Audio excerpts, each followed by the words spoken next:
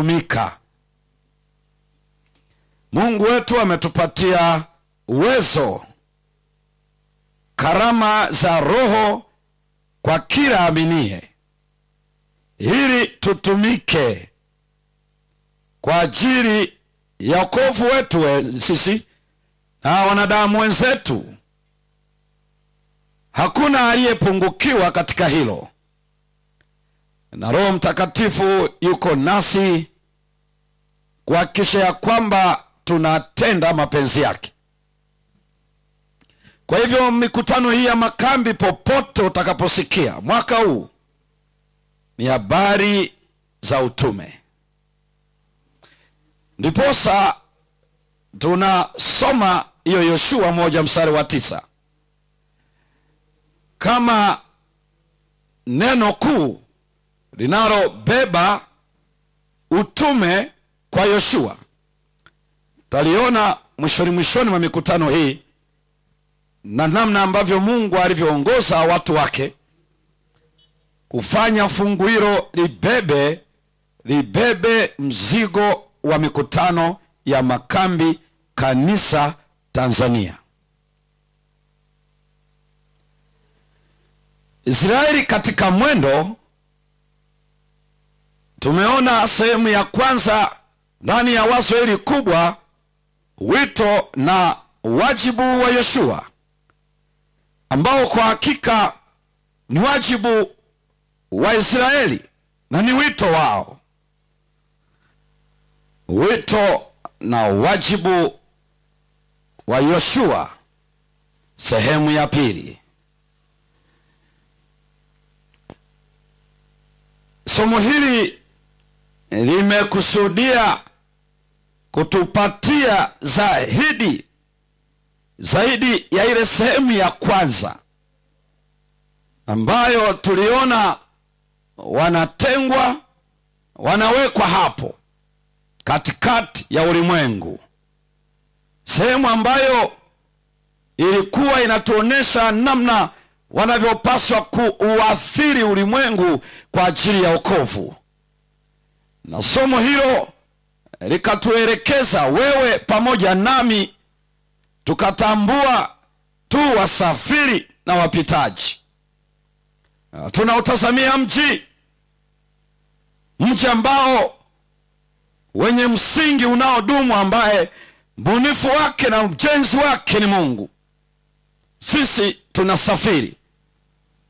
Kwa hiyo tukaona Mungu anapotutenga, maana yake ndiyo usalama. Mungu akitutenga, maana yake ni utakatifu. Na hivyo tukaona hiyo imani hiyo, kwa imani walitoka, kwa imani wakaona, wakashangilia. Kwa imani inatutenga na ulimwengu. Imani hii ambayo tunajifunza, imani inasonga mbele, inasafiri, haisimami popote pale. Sasa jioni hii ya leo, sehemu hii ya pili, turudi tena pale kwa Yoshua, kwa sababu Biblia inatueleza. Soma pamoja nami msomaji katika Yoshua 1:2 hata 4. Kisha tutaruka twende mstari wa 13 na mstari wa 15. Wito na wajibu wa Yoshua. Hebu soma. Linasema, baada ya kufa kwake Musa, ndiyo mtumishi wa Bwana kamwambia Yoshua Bwana, huyo ambaye ni mwana wa Nuni, kusema, mtumishi wa Musa, akasema, Musa mtumishi wangu amekufa mtumishi wangu Musa. Haya basi, ondoka, vuka mto huu wa Yordani, ndiyo wewe na watu hao wote, mkaende hata nchi niwapaye wana wa Israeli. Ndiyo, kila mahali zitakapokanyaga nyayo za miguu yenu, kila mtakapoweka mguu wako baada ya kuvuka, nimewapa ninyi kama nilivyomwapia Musa. Nimewapa kama nilivyomwapia Musa. tangu jangwa hili na mlima huu, ndio Lebanoni, mpaka mto ule mkubwa. Mto gani huo? Mto Frati. Frati kule karibu pale Mesopotamia. Nchi yote ya Wahiti. Tena mpaka bahari ile kubwa. Ile bahari kubwa ile. Upande wa machweo ya jua. Hapo ndipo patakapokuwa mpaka wenu. Mpaka wenu itakuwa hapo. Kisha akazungumza maneno haya. Unaposoma katika fungu la 13, anasema likumbukeni neno lile, ndio aliloamuru Musa mtumishi wa Bwana, akisemaje? Bwana Mungu wenu ndio anawapa ninyi raha. Amina. Naye atawapa nchi hii. Yaani hiyo nchi, akiwapa hiyo nchi, amewapa raha. Amina. Amewapa raha. Mstari wa 15 nasema hata Bwana atakapowapa ndugu zenu raha. Anazungumza wale wa Reubeni na nusu ya kabila ya Manase ambao urithi wao ulikuwa ndio ng'ambo ya mto Yordani. Anawaambia, enyi wanaume msibaki, waacheni tu wake zenu na watoto wenu, vukeni mmevaa silaha, nendeni mkapigane vita ya Bwana kama Musa alivyowaapisha. Baada ya kuwapa ndugu zenu pia raha, ndipo murudi katika nchi yenu. Na Biblia inazungumza maneno haya. Soma tena mstari wa 15. Akawaambia hawa wana wa Israeli, makabila nusu kabila Manase na Reubeni, akasemaje? Hata Bwana atakapowapa ndugu zenu raha, ndio kama alivyowapa ninyi, na wao pia wamepata kuimiliki nchi ya wapayo Bwana Mungu wenu, ndipo mtakapoirudia nchi ya miliki yenu na kuimiliki. Ndipo mrudi hapa katika nchi yenu ambayo Musa mtumishi wa Bwana aliwapeni ng'ambo ya Yordani, ndio upande wa mawio ya jua. Asante sana. Amina. Raha inaunganishwa na nchi ya Kanani, nchi ya ahadi. Kisha ingia, mepewa raha.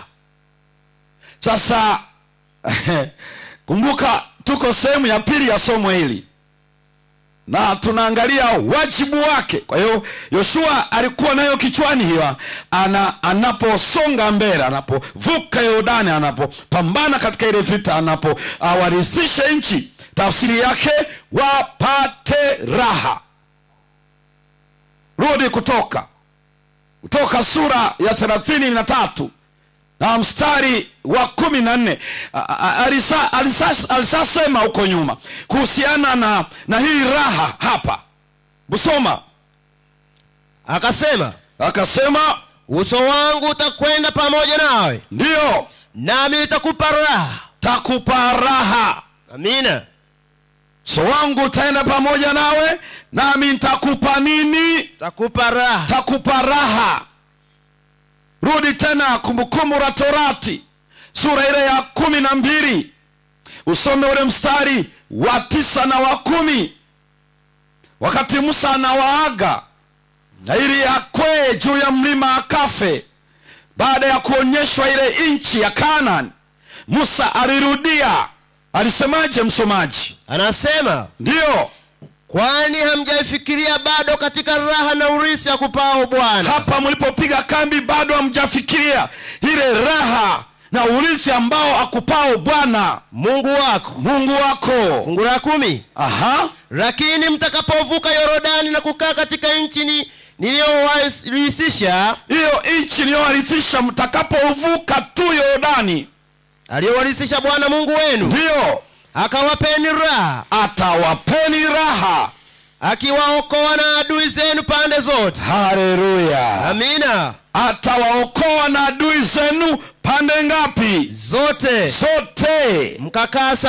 Mtakaa salama. Kisha ingia hapo, atawaokoa na adui zenu wangapi?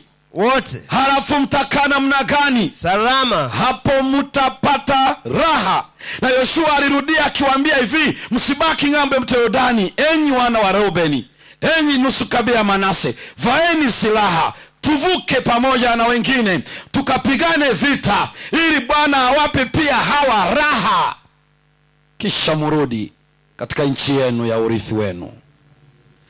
Kwa hivyo wazo la raha, na unajua wazo la raha linavyotajwa katika vitabu vya Torati na vitabu cha Yoshua mpaka katika Agano Jipya, na naomba msikize vizuri, lina uelewa wa aina moja, na ninaomba msikie vizuri.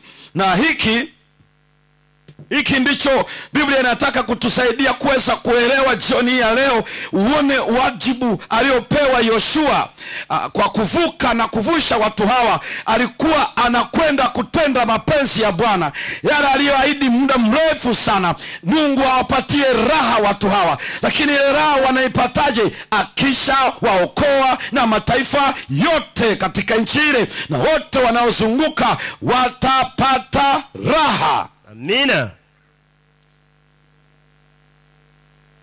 Hii dhana ya raha katika Biblia inapounganishwa na nchi ya ahadi ina nini hii? Hii ndiyo ambayo tunahitaji kusogea kabisa karibu tuweze kuona. Na walitoka nchi ya Misri, Biblia inasema sura ya 13 ya Kutoka, hali wamevaa silaha. Njiani wamepigana vita, Yoshua akiwa kiongozi katika jeshi, wakati Musa akikwea juu ya mlima Huri na Haruni wakiomba pamoja na Musa. Lakini unakumbuka wana wa utawala wa wana wa Amori ambao ni Ogu na Sihoni walipopigwa wakiwa njiani bado, kwa sababu wako katika mwendo, wanaenda katika nchi ambayo Bwana atawapa raha. Ni zaidi ya kwamba inatirika maziwa na asali. Hii agenda ya jioni ya leo ni kubwa kuliko hiyo. Ni zaidi ya kwamba inatoa maji juu na sio ya kumwagilia kama nchi ya Misri. Ni kubwa sana kuliko mawe kama ya shaba, kama ya chuma. Sio kwa ajili ya madini tu. Kuna agenda nyeti. Mungu ana agenda ya kuwapa raha atakapowaokoa na maadui zao wote. Lakini kulikuwa na sharti. Kumbukumbu la Torati sura ya 9 mstari wa 1 hata mstari wa 5. Yoshua na wajibu wake, ana wito sasa, ana wajibu na anauelewa Afrika kabisa. Soma Kumbukumbu la Torati sura ile ya 9 mstari wa 1 na mpaka wa 5. Anasema, sikiza Israeli, sikiza Israeli, hivi leo unataka kuvuka Yordani uingie kwa kuamiliki mataifa yaliyo makubwa. Mare mataifa yaliyo makubwa na yenye nguvu kukupita wewe, yanakupita wewe, yana nguvu kuliko wewe. Miji mikubwa iliyojengewa kuta hata mbinguni. Yaani unajua wale Waperesi 10 wale, kabla hujajua shida yao ni nini, usifikiri Mungu walielezea ule unaosikika uhalisia wa mambo katika mtazamo wa kibinadamu. Human reality. Hii inayotajwa sio kwamba tu wao ndio wanaosema miji yake ni ngome, yale ni majitu, watu wa vita. Hapana. Hata Musa anawaambia, Mungu anawaambia waambie wanakwenda kuingia kwenye nchi ya majitu, watu ambao sio wa kawaida, mataifa makubwa kuliko wewe. Unajua Mungu anataka aeleze ukweli katika dunia hii ulivyo. Anataka awaeleze wanaowatuma ukweli ulivyo. Hataki wakutane nayo tu kama dharura. Anataka waambie ukweli. Hata wakati anatuma Waperesi 12, sio kwamba Mungu asingeweza kuwaingiza bila kufahamu taarifa yoyote. Hapana, anataka wajue ukweli wa halisi wa kidunia. Lakini katika ukweli halisi wa kidunia kuna kitu. Mungu anapokuruhusu uone ukweli halisi unaoendelea, uambiwe ukweli halisi unaoendelea katika afya yako, unaoendelea katika kazi yako, unaoendelea katika sehemu uliyopo, anatamani na anataka tujue. kweli halisi. Utakapovuka mto wa Yordani ukaingia hapo, utakutana na mataifa makubwa kuliko nani? Kuliko wewe. Halafu miji yake ikoje, msomaji? Iliyojengewa kuta hata mbinguni. Yaani kuta zake ni mpaka wapi? Mbinguni. Mbinguni. Kwa hiyo wapelelezi 10 walichokuwa na ripoti, walikuwa na ripoti katika uelewa 100%. Kitu walichomisi na ambacho tunakwenda kukiona, na naomba usikize vizuri kwamba ni kweli hii saratani inaua. Hii ni phase 4. Haiwezi kuwa reverse. Hii ni stage 4, hii itaua. Kweli kabisa, utaambiwa hapo umefikia COVID-19 imekwisha kula mapafu. Wiki karibu 3 zilizopita, 3-4, niliwekwa lockdown na COVID.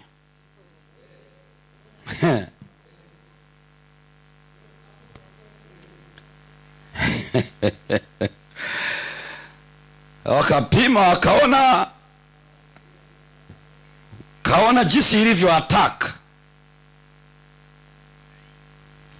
na hasa pafu langu la kushoto wakati ule. Lakini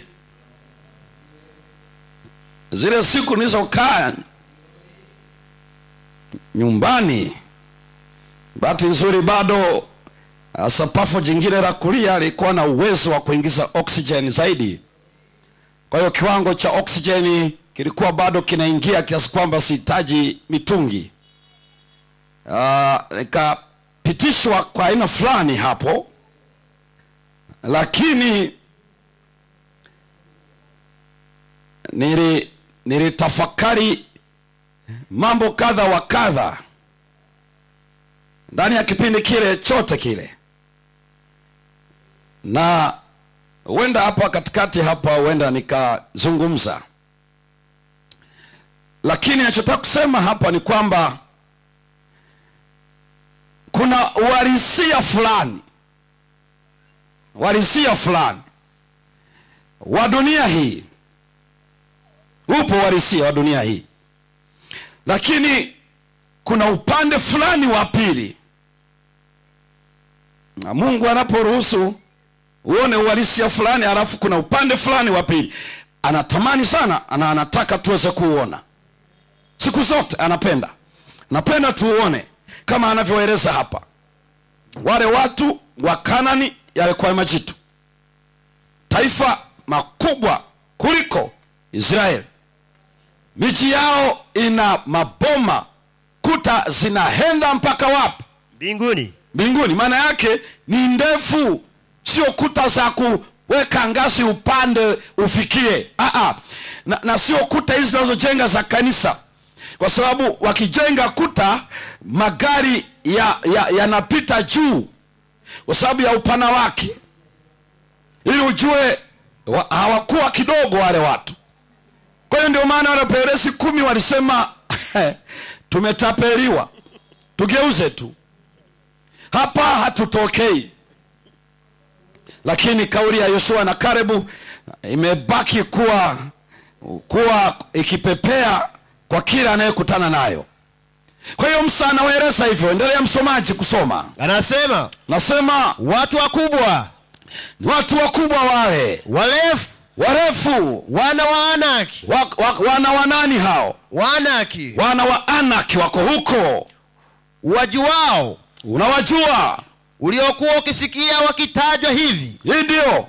Ni nani awezaye kusimama mbele ya wana wa Anaki? Hao nani anaweza kuwakabili hao? Basi jua siku hii ya leo, siku hii ya leo, kuwa Bwana Mungu wako ndiye akutanguliaye kuvuka mbele yako. Hii ni kwa sababu hiyo. Nani anakutangulia? Bwana Mungu wako. Nani anakutangulia? Bwana Mungu wako. Bwana atashughulika nao. Amina. Yaani wewe utawafikia wako hoi, nimewamaliza. Bwana atakabiliana nao. Amina. Kwa hivyo usihofu, yuko mbele yako, atakutangulia. Katika hao wanaitwa majitu, atakupambana nao yeye, maana anajua wewe uwezi. Soma msomaji mpaka mstari wa 5. Anasema ndiye akutangulia kuvuka mbele yako kama moto uteketezao. Yani akivuka, wakati nyinyi mnavuka Yordani, siku ile Yoshua anavuka na jeshi lile. Sikiliza ukweli huu, Mungu alitangulia mbele yao kama moto uteketezao. Amina. Usicheze na moto, chochote kinasafishwa. Amina. Kazi ya moto ni kutakasa. Kazi ya moto, hakuna anayebaki. Ukiwasha moto kwenye msitu, panzi, nyoka, mnyama ni mbio. Moto unasafisha. Kwa hiyo anachosema ni kwamba ninatangulia mbele yako nikateketeze. Amina. Na kwa nini anafanya hivyo? Msomaji, atawaangamiza. Bwana atawaangamiza hao, tena atawaangusha mbele yako. Mbele yako utawaona wakianguka. Ndivyo utakavyowafukuza. Hivyo ndivyo nitakavyowafukuza na kuwapoteza upesi kabisa, haraka mno, kama alivyokuambia Bwana. Ndio. Usiseme moyoni mwako kwamba Bwana Mungu wako ndio atakapokwisha kuwasukumia nje mbele yako, atakapokwisha kuwafukuza nje akawatapisha kwenye nchi. Usiseme nini? Ni kwa haki yangu alivyonitia Bwana niimiliki nchi hii. Usiseme ni haki yangu nimiliki nchi, wala sio haki yako. Haustahili kuimiliki nchi wewe, wala usije ukafikiri wewe ni wa muhimu sana. Ndio maana Mungu anateketeza mbele yako, anawaangusha mbele yako, anawafukuza mbele yako, ukaanza kuona wewe ni very special mbele za Bwana. Ndio maana anafanya hayo. Usiseme, hauna haki hiyo. Anasemaje? Kwani ni kwa ajili ya uovu wa mataifa haya. Haleluya. Kinachofanya wafukuzwe ni nini? Maovu yao ndiyo yanayowafanya wateketee mbele yangu. Na ndio maana Mungu alimwambia Ibrahimu siku ile, akasema, Ibrahimu, ujue hakika uzao wako utakuwa mgeni katika nchi isiyo yao, watatumikishwa miaka 40, kisha nitawatoa waje katika nchi hii, nitawarithisha. Kisha akasema, kwa sababu uovu wa wana wa Amoni haujajaa bado. Mungu anaeleza sababu ya kuwatimua hao, ya kuwaangusha hao, ya kuwateketeza hao, ni uovu wao. Hana chuki kabisa na mtu yeyote anayemulingana Bwana. Chuki yake iko kwenye uovu, na hasa unapojaa kikombe. Kwa wakati Israeli wanakuja, karne 4 zimepita, wakitoka nchi ya Misri, sikiliza anachokisema, wana wa Amori uovu wao ulikuwa umejaa, na kwa sababu hiyo Bwana atatangulia mbele ya hawa wa Israeli, moto utauteketeza, wataanguka mbele yao. Kwa sababu ya uovu, nchi inakwenda kuwatapika na kuwatoa nje. Dhambi itawatapika, licha ya kwamba ni ngome imara, licha ya kwamba ni majitu, licha ya kwamba wanakuta mpaka hewani, uovu utawatapika. Amina. Usisahau, hicho ndicho kinachofanya Bwana wafukuze. Bwana wafukuze kwa sababu ya uovu. Hii mataifa makubwa sana, yana uwezo mkubwa, na Bwana anatangulia wafukuze kwa sababu wamejiharibu. Katikati hapa tutakuja kuona, ndio maana Mungu anataka tujue huu utume ambao Yoshua nao na Israeli, hawa watu wanapoangushwa, ajenda yake kwa hakika sio kwa sababu wamewachukia, ila uovu unawaangamiza, kwa sababu yeye ni moto ulao. Ndivyo Biblia inamtaja yeye. Mungu wetu ni moto ulao, na kikombe chao kimejaa. Na kwa kuwa wamejaza kikombe, wana sifa zote za kuliwa na moto wa Yehova. Amina. Aliwaambia hivyo. Umemaliza msomaji? Fungu la 5. La 5. Si kwa haki yako, si kwa haki yako, wala kwa unyofu wa moyo wako. Sio kwamba wewe una unyofu wa moyo, hapana. Hivi uingiavyo kuimiliki nchi yao, Lakini kwa uovu wa mataifa haya Bwana Mungu wako awafukuza nje mbele yako. Kwa sababu ya uovu wa mataifa haya anawafukuza nje. Toa kabisa. Kwa sababu ya uovu wa mataifa hayo. Ndio maana watu wengi usipoangalia wanasema Mungu alikuwa katili. Yani anaendaje, anatuma jeshi, anawaambia afyeka, usibakize yeyote. Kwa sababu ya uovu wao. Yani ni kama anachoeleza ni kwamba, yani kwa sifa walizokuwa wanazo mbele za Bwana, walikuwa na sifa kama ilivyotokea gharika. Kwa sababu mawazo yao siku zote ni maovu. Wanabadilisha matumizi ya asili ya mwanadamu. Mashoga walikuwako, Warawiti walikuwako. Dhambi zote hizo zilizotajwa wakati wa Nuhu, wakati wa Sodoma na Gomora, zilikuwa zimejaa katika nchi ile. Lakini kwa sababu hiyo wameshindwa kutambua. Sio kwamba Mungu aliwaacha bila maonyo, hapana. Alifanya kila alichoweza, lakini kikombe chao walikijaza. Na kwa sababu hiyo uovu hautambakiza yeyote. Ndiposa Bwana anawafukuza. Sasa sikiliza wapendwa. Inapogusa habari ya uovu, tafsiri yake ni nini? Inapogusa habari ya Bwana kupigana vita, maana yake ni hii. Ile haikuwa vita ya kimwili. Ile ilikuwa vita ya kiroho. Nisikilize vizuri. Inapogusa habari ya uovu, kwamba Bwana anatangulia apigane vita, maana yake ni kwamba vita yote iliyopiganwa tangu Israeli ametoka nchi ya Misri, ameingia pale, wamepigana ile miaka yote pale chini ya Yoshua. Hiyo vita yote ilikuwa ni vita ya kiroho. Amina. Kwa sababu Mungu hapigani vita ya mwilini. Paulo anasema kwa Waefeso, vita yetu si juu ya damu na nini? Juu ya damu na nini? Na nyama. Na nyama. Bali katika pepo wa dunia hii, katika ulimwengu wa roho. Vaeni silaha zote za nuru. Yani mbingu ni za ajabu, hazijawahi pigana vita ya kimwili. Siku zote ukiona mbingu zinaingia vitani, hiyo ni vita ya kiroho. Na kama ni ya kiroho, haipigani na upanga, haipigani na sime, haipigani na upinde ama mshale. Ngoja nisome hapa nukuu ya mjumbe wa Bwana, halafu uone kidogo mambo machache. Nisome hapa nukuu ya mjumbe wa Bwana hapa, ambayo ameielezea katika kitabu kile cha Wazee na Manabii. Nimechukua nukuu hii katika kitabu kile cha Kiingereza, Patriarchs and Prophets, ukurasa wa 392 na ile aya ya 3.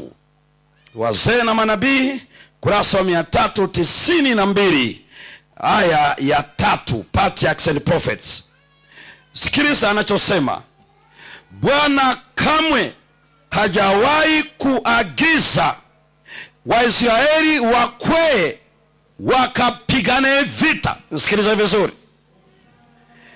Wala haikuwa makusudi yake kwamba wapate ile nchi ya ahadi kwa vita. Lakini kupitia utii maalumu kulingana na maamri zake. Haleluya. Amina. The Lord has never commanded them to go up and fight. It was not his purpose that they should gain the land by warfare, but by strict obedience to his commands.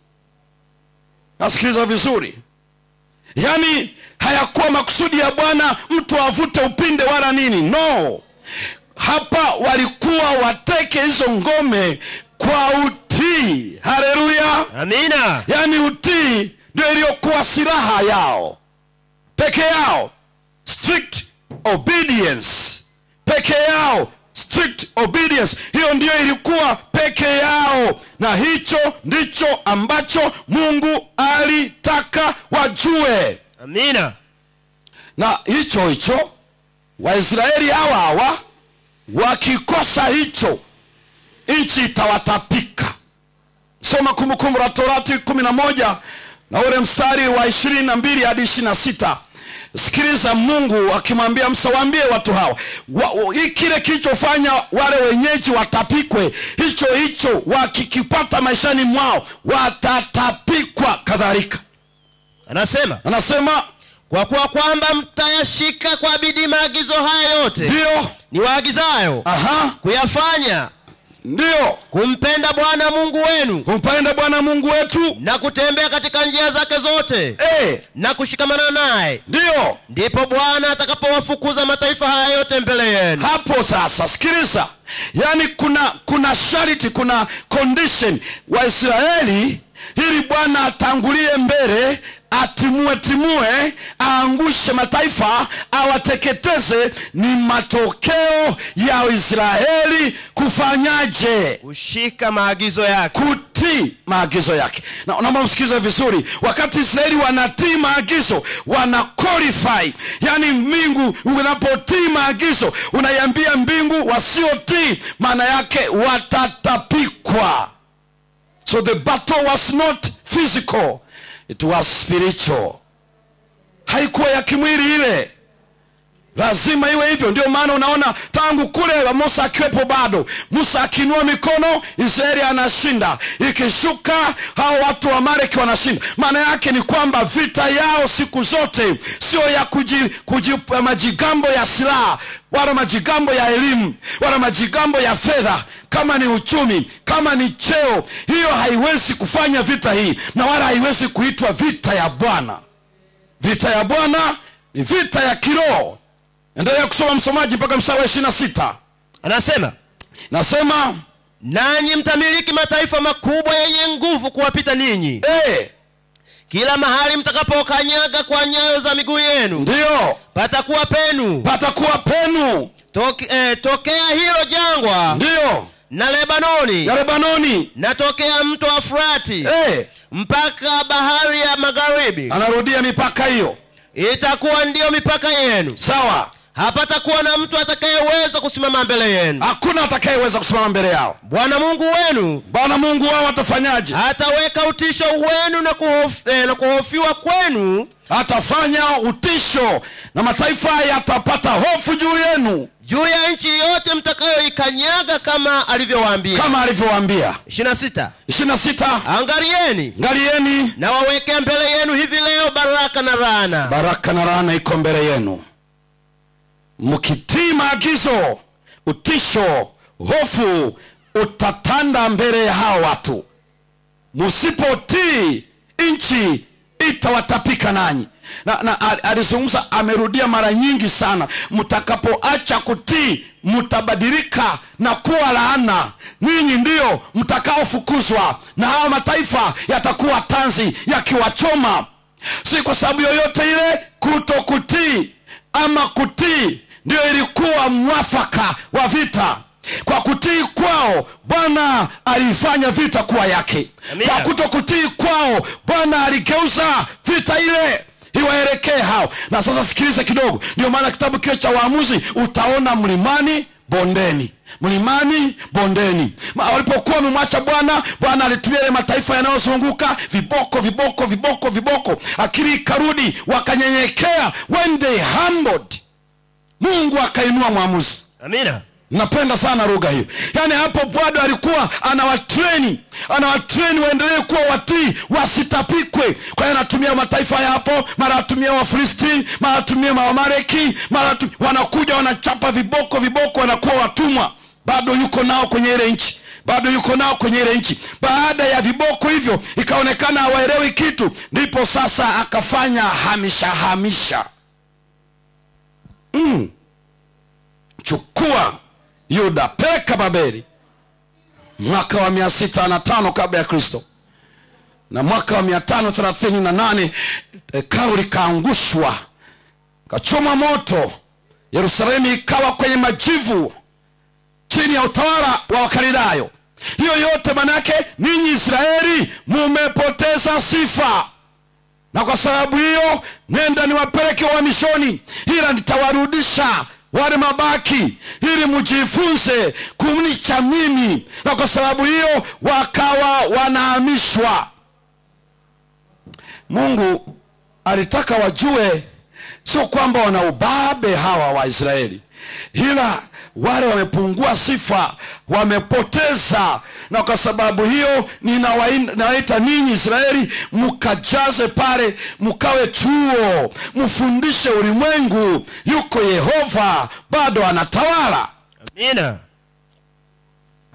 Kwa hiyo ile vita ilikuwa ni ya kiroho na sio ya kimwili. Na ndio maana katika uelewa wa kuwapa raha kwenye kitabu cha Yoshua, na inafafanuliwa kwenye kitabu cha Ibrania sura ya 3 na ya 4, inamaanisha hivi: kukuwa wako na Bwana, Bwana anawapigania vita, na kwa kuwaondolea maadui wote wanaowazunguka, maana yake wanapata amani, wanapata pumziko, wamepata raha. Kwa hiyo concept of that rest, ile neno kupumzika, lina maana wakati hakuna vita dhidi yao. Hiyo ndio inayotajwa kitabu cha Yoshua, ndio inayotajwa kitabu vya Musa, na ndio inayotajwa kwenye Agano Jipya. When there is no more battles, kama hakuna vita, ndio inasema hapo wamepata raha. Lakini nini kinachosema hapa? Vita iliendelea, nchi ya Kanani ikiwatapika huku na kule.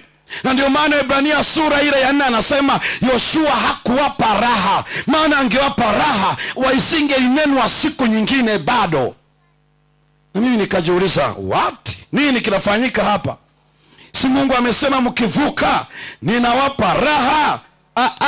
Ile raha ilikuwa na condition, ina masharti. Huwezi kupata raha mpaka uhakikishe hakuna vita.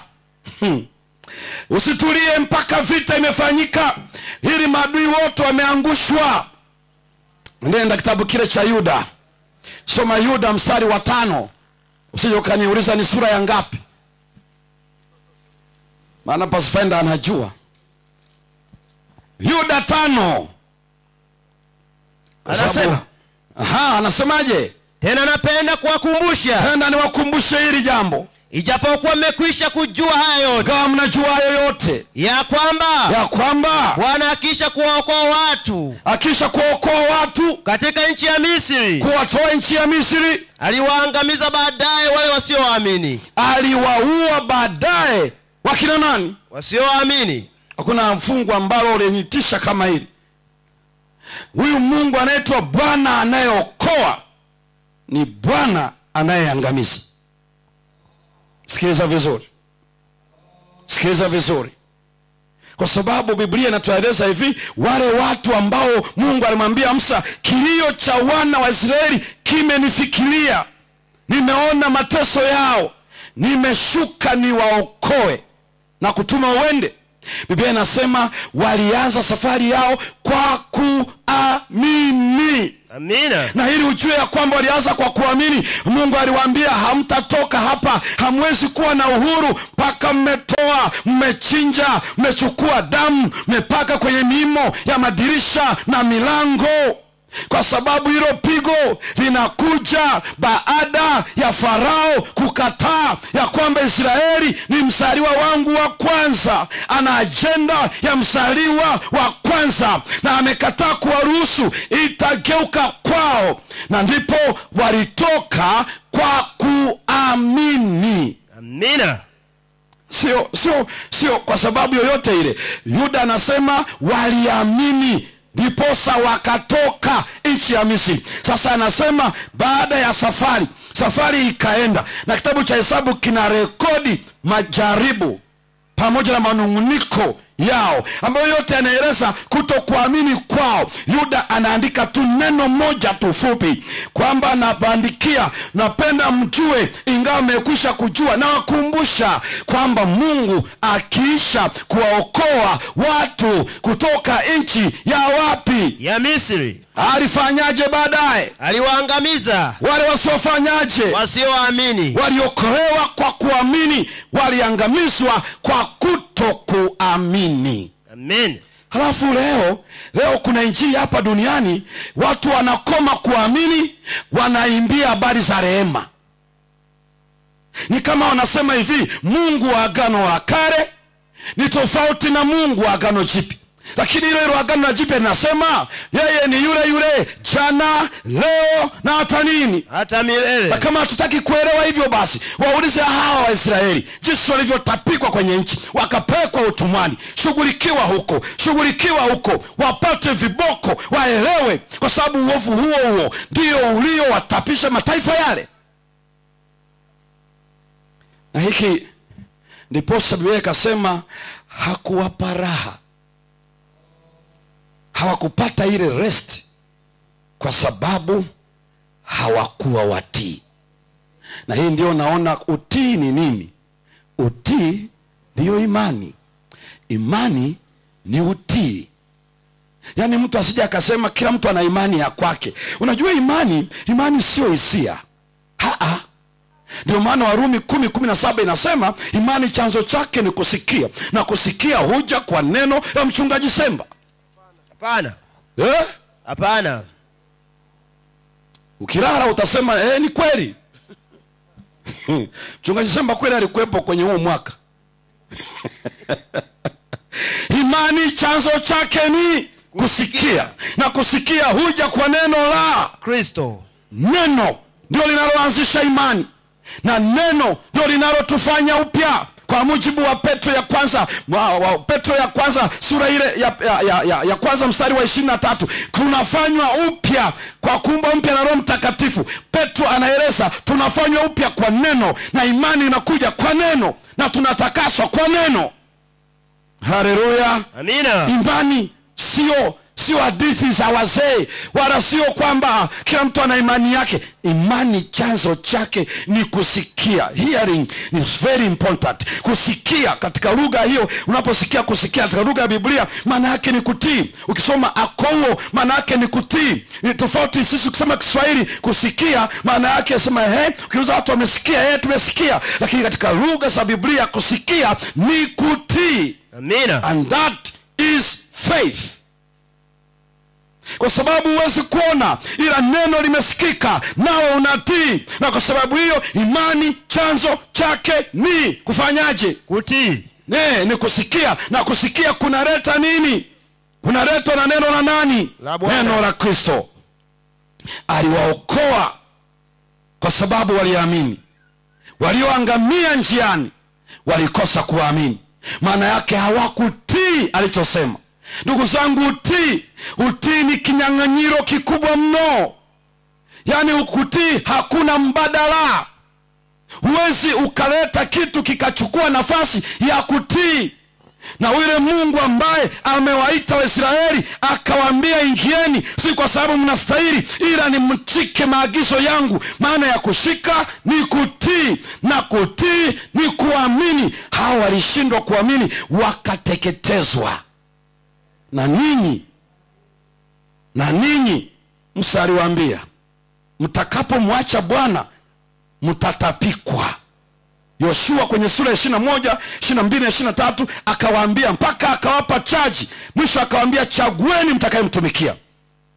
Chagueni. Yoshua anapowaaga mwishoni anawaambia chagueni, kama ni miungu ya baba zenu ama mtamtii Bwana, ila mimi na nyumba yangu tutamtumikia Bwana. Amina. Kwa hiyo Yoshua alikuwa anataka wafanye maamuzi, na tunashukuru Bwana wale Waisraeli wakafanya maamuzi, wakasema tutamtumikia nani? Bwana. Ndio maana walikuwa watumishi wa Bwana siku zote za Yoshua, na baada ya kifo cha Yoshua uongozi uliofuata. Lakini wale waliofuata wengine ikawa ni kugeuzwa kwenye kangio kama chapati, kwa sababu walipoteza sifa. Mara wawe nazo, mara wasiachie, mara waabudu Bwana, mara waenda kwenye masanamu, mara wafanye hiki, mara wafanye hiki. Mchezo ukawa ni mbovu, ukaishia kutamishwa katika nchi yao, wakahamishwa. Ajenda ni moja tu, walikosa kuamini. Amina. Concept ya rest katika Biblia ni pale wameshinda vita. Na vita yao waliokuwa nayo sio ile silaha. Ndio maana hata anapoenda Yeriko anawaambia tulia, tutauzunguka tu Yeriko, wewe ni kustii, ni kufuata, lakini msifanye chochote hapo mkachukua. Yani vita zote zilizopigana kwa Yoshua kwenye kitabu cha Yoshua ni vita ya kiroho na ilihitaji utii. Watakapokuwa watii, moto utateketeza mbele yao, wale mataifa watayeyuka mbele zao. Utii na utii peke yao, na huo ndio maana yake kumwamini Bwana. Kumwamini ni kutii, kutii ni kuamini, sivyo vinginevyo. Waebrania sura ya 4, Waebrania sura ya 4, soma pamoja nami mstari wa 3 mpaka mstari wa 10. Hebu soma hapo, hayo takuwa mafungu yetu ya mwisho. Ngoja uone jinsi hii concept inavyowekwa wazi, hii dhana ya pumziko inavyowekwa wazi. Na kwa sababu hiyo ni vizuri tukaelewa jinsi ambavyo tunaposema tunapumzika, hivi ni nini tafsiri yake. Anaposema siku 6 fanya kazi, utende mambo yako yote, siku ya 7 ni sabato ya Bwana, usitende yani hiyo maana ya watu kushabikia sabato imeingia, nimestarehe. What is the meaning? Na Mungu anataka tuelewe, kwa sababu hapo ndipo kuingia kwenye nchi, hapo ndipo kupata raha, vinginevyo hakuna raha. There is no rest. Sababu hilo neno raha ndio neno rest, ambao Sabbath, ingawa kuna maneno mawili tofauti ya Kiyunani yaliyotumika pale. Sabati imetumika na jingine imetumika, na yote hayo yana maana hiyo. Hebu soma msomaji, soma Waebrania sura ya 4 mstari wa 4 mpaka mstari wa 10. Anasema kwa maana ameinena siku ya 7 mahali fulani hivi. Maana mahali fulani alimenenaje? Mungu alistarehe siku ya 7, akaziacha kazi zake zote. Ndio. Na hapa napo hawataingia rahani mwangu. Hawataingia rahani mwangu. Anaposema hivyo anasemaje? Basi kwa kuwa neno hili limebaki, kwamba limebaki vipi hilo? Wako watu watakaoingia humo, na wale waliohubiriwa habari ile zamani, ndio walikosa kuingia kwa sababu ya kuasi kwao. Kwa nini hawakuingia kwenye hiyo raha? Kwa sababu ya kuasi kwao, kwa sababu ya uasi wao. Fungu la 7 anasema aweka tena siku fulani, ameweka siku fulani tena, akisema katika Daudi, ndio baada ya muda mwingi namna hii, ndio leo kama ilivyonenwa tangu zamani, leo kama mtaisikia sauti yake, msifanye migumu mioyo yenu, msiasi mkisikia. Maana kama Yoshua angaliwapa raha, kama Yoshua angeliwapa Israeli raha, Mungu asingelinena tena baadaye. Basi imesalia raha ya Sabato kwa watu wa Mungu. Amina. Haleluya. Amen. Hiyo ni nini anayosema hapo? Fungu la 10. Kwa maana yeye aliyeingia katika raha yake, anayeingia katika ile raha yake, amestarehe mwenyewe katika kazi yake, kadhalika naye amepata hiyo pumziko. Amina. Kama vile Mungu alivyostarehe katika kazi zake. Ndio. Mstari malizia wa 11 anasema basi na tufanye bidii kuingia katika raha ile. Tuweke bidii kuingia hapo, ili kwamba mtu yeyote asije akaanguka kwa mfano huo wa kuasi. Mfano wa kuasi. Sikiliza vizuri, Yoshua hakuwapa raha, lakini aliwavusha, wakaingia pale, wakapigana vita katika uelewa wa neno raha inayotajwa katika vitabu vya Musa, inayotajwa katika kitabu cha Yoshua, inayotajwa Agano Jipya. Sio kwamba anaposema nimewapa sabato yani iwe starehe kwao, awapate raha kwao. Anachosema ni nini? Anakurudisha katika Agano la Kale. Kwa nini hawakuingia kwenye raha na wako kwenye nchi ya ahadi lakini hawana raha? Biblia inasema hawakuingia katika raha yake, waliingia kwenye ile nchi, hawakuingia kwenye raha yake. Na maana ya raha ni nini kwa mujibu wa Yoshua? Maana yake wamepiga vita wakashinda, na mataifa yale yote wametawanyika, na hivyo hakuna tena vita kutoka kwa hayo wamepumzika, wana amani. Mungu alitaka wapate raha hiyo, lakini walishindwa. Mataifa hawakuyatoa yote, yakawa tanzi, yakawa miba, yakawachoma, na mwisho safari yao nchi ikawatapika. Hawakuingia katika raha yake. Kwa nini? Maana yake ni kwamba raha unaingia baada ya vita. Kushinda kwao ni mpaka Bwana avuke. Ili avuke ni mpaka wewe watii, wamwamini yeye. Wasipomwamini hawajaingia kwenye raha, bado wanasumbuka katika ile vita. Wanapambana na nasa za Kanani, nasa za Wahiti, nasa za Waebusi, nasa za Wanefi. Wado wako kwenye pambano, hawana raha mpaka waingie kwenye raha yake. Wanaingia kwa kuamini. Amina. Unajua siku ya 7 ya juma ni inaitwa vizuri kabisa na Biblia, ile Ezekiel 20:20 na Ezekiel 20:12, ni sign, ni ishara ya hiyo raha. Yenyewe sio raha. Nisikilize vizuri, siku ya 7 ya juma sio raha, ila ni ishara ya raha. Amina. Wanaoingia hapo ndio wanaingia kwenye raha ya Bwana. Sasa wanaingiaje? Ameiweka siku ya 7. Hii ni siku ya kwanza, siku ya pili, siku ya 3, siku ya 4, siku ya 5, siku ya 6. Awe anapiga vita ya Bwana, ashinde wa Maleki, ashinde wa Amori, ashinde wa Hiti, ashinde wa hivi, ashinde dhambi siku ya kwanza, apambane katika dhambi siku ya pili. Wale wanaopigana vita hiyo, pigana vita na Bwana, wanapofika siku ya 7 wanaingia katika raha yake. Amina. Sio siku ya 7 maisha yao ya siku 6 mahofu, halafu anasema Mungu amepatia Sabato, tumepumzika. Hawawezi kupata raha kwa kuingia siku ya Sabato, ila kwa kuingia kwenye raha yake. Hawajaingia kwenye raha yake, hawana pumziko, hawana raha, wako dhambini. Ile raha haingii kwa siku ya 7, wanaingia kwa kuacha dhambi. Amina. Kwa siku 6.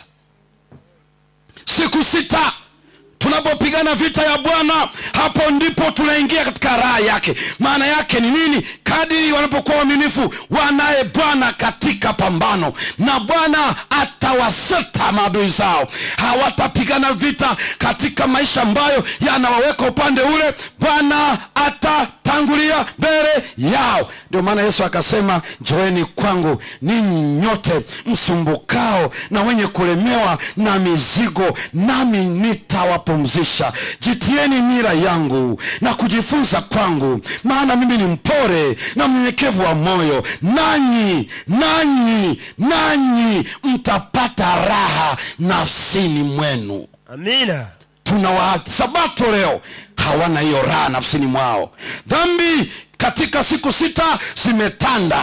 Ndio maana hatuhitaji kuwa tu eti wa Kristo siku ya 7 ndio anavaa nguo nzuri. Ukikutana naye kwenye basi wakati wa safari, kutana naye sokoni, hutamuelewa. Amepiga Zaelzebeli, Eleni, piga shanga, weka mikufu, weka wanja, piga rangi, wana kwenye kucha, wana kwenye midomo. Yezebeli kwa siku 6, eti siku ya 7 eti amepata raha. What? Anaishi kwa Amaleki, naishi kwa Wahiti, naishi kwa Wahivi, naishi kwa Wakanani, eti siku ya 7 Sabato ni nzuri, nimepata raha. Piga vita siku 6. Amina. Paulo anaposema nimevipiga vita hivyo vizuri, hajatumia upanga, hajatumia sime, hajatumia bunduki. Hapana, kila siku anasema ninapiga vita, na chuchumilia wokovu, na sahau yaliyopita, na yasongea yaliyo mbele. Amina.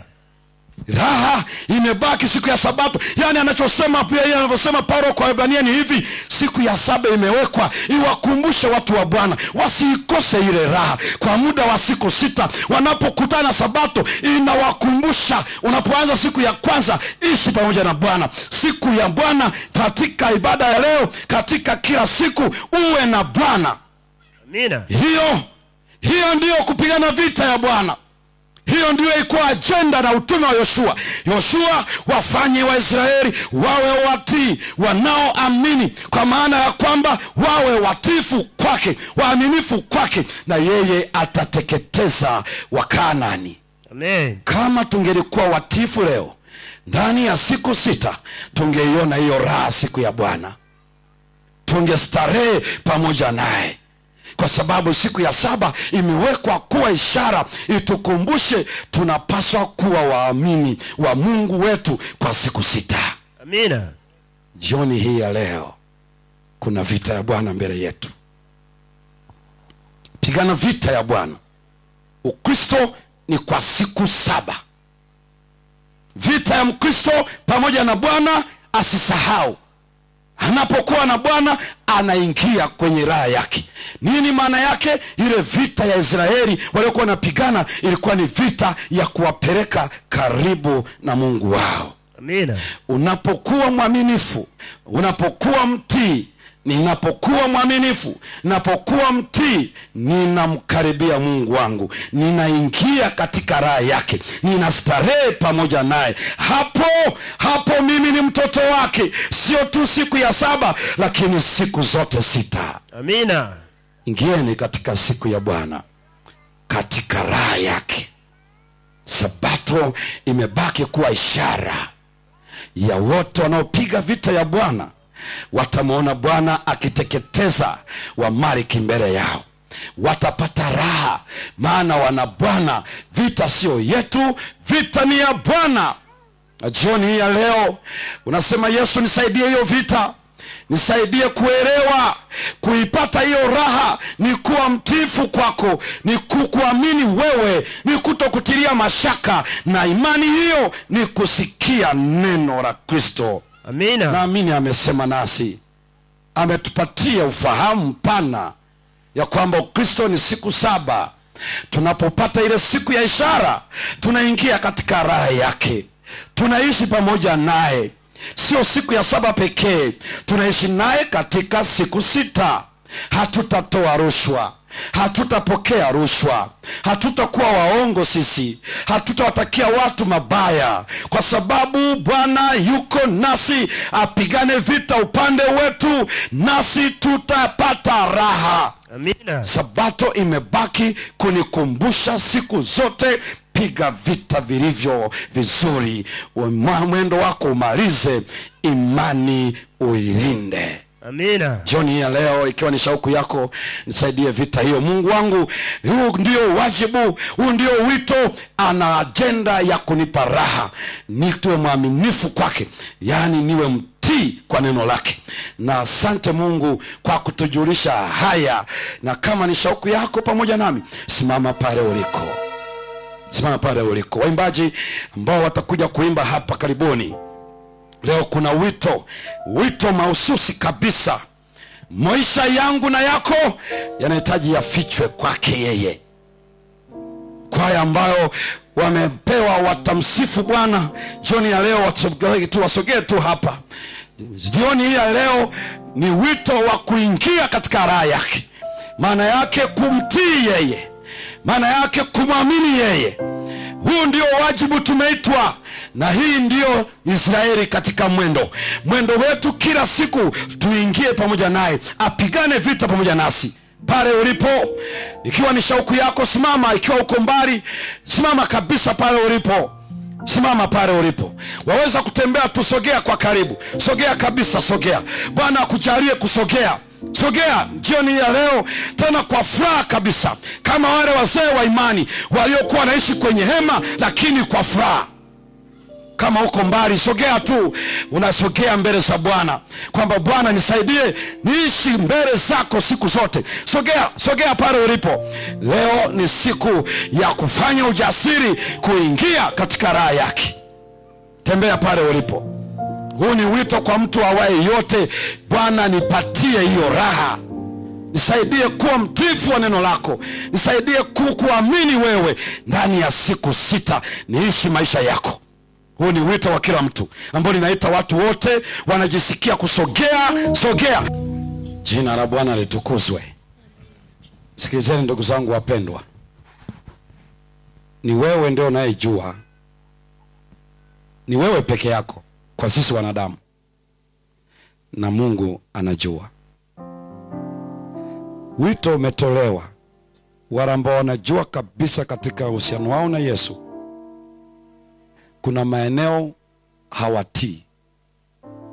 Hiyo ni wito wa wazi sana, na wanahitaji msaada wake, waingie kwenye raha yake.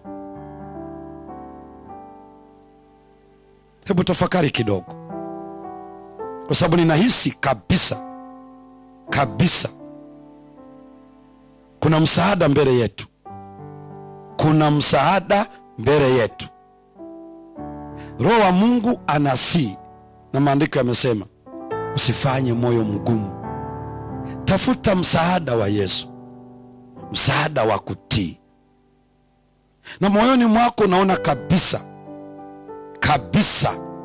kuna maeneo kabisa kinachonifanya niwe hivyo, nimeshindwa tu kutii neno lako. Ninaomba msaada wako. Kwa nini usichague hivyo?